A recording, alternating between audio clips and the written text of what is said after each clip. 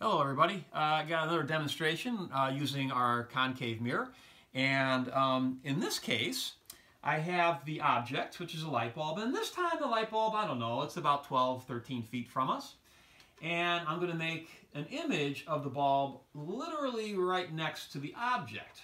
There you go. So there's the image of the bulb. Now hopefully you could see in the image, first of all it's real.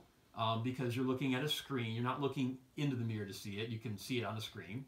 And in this case, the distance from the bulb, the actual bulb to the mirror, and the distance from the image to the mirror are basically the same.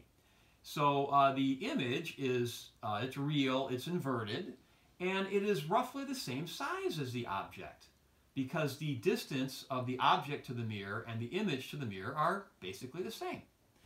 All right, so there's another demo using finding a real image, and in this case, it's kind of a special place right there. If you'd go back to that place right there, that distance is roughly twice the focal length of the mirror from the mirror. So this mirror, I believe, has a focal length of just under 6 feet, so that distance out there is about 12 feet from the mirror.